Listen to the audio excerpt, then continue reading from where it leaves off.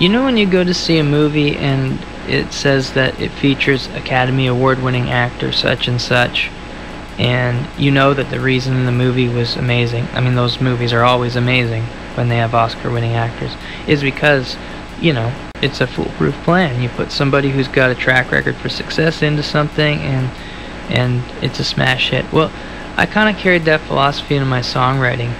This week I wasn't feeling like I was writing, you know, super smash hits, so I invited somebody that's got a lot of #1 singles under his belt, and I'd like to invite onto the show and into my life Mr. David Lee Roth. Does it feel good to be here, Dave? Absolutely. We're just kind of getting to know each other here. Musically, what's your role really when writing a hit song? Well, musically, I personally feel like the guy who's working the steering wheel on the back of the fire truck. What do you mean by that? I have a little bit of control, but not quite as much as it may seem. And I think a lot and that's totally what it feels like working with you too. You know, but I'm like the fire hose. I don't even know which way is up, but I know that what we're doing is good.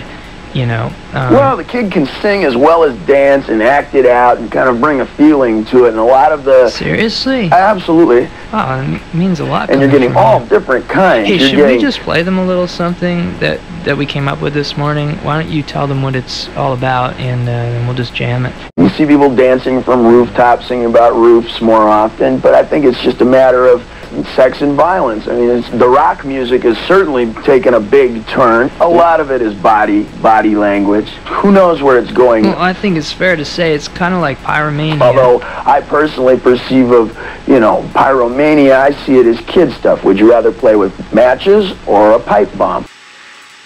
Tell me you don't have a pipe bomb. Again, on the other hand, who would you rather go to lunch with? Louis Pasteur or Jesse James? I think I'd rather play the song. Straight up or straight down? Straight up? Yeah! I'm your lollipop man, I got lollipops in my hand.